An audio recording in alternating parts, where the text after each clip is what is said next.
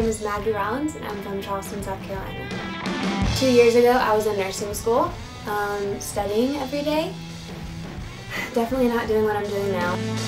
I graduated from nursing school last year and then took boards, passed boards, and got a job in Charleston.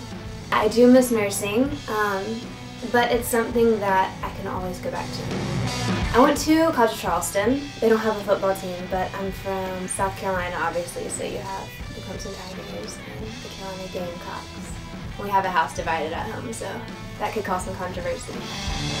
A year ago, Sports Illustrated swimsuit was made. I mean, it was just like famous models, you know, it was kind of like a dream. It wasn't anything that I really saw myself doing. Here I am.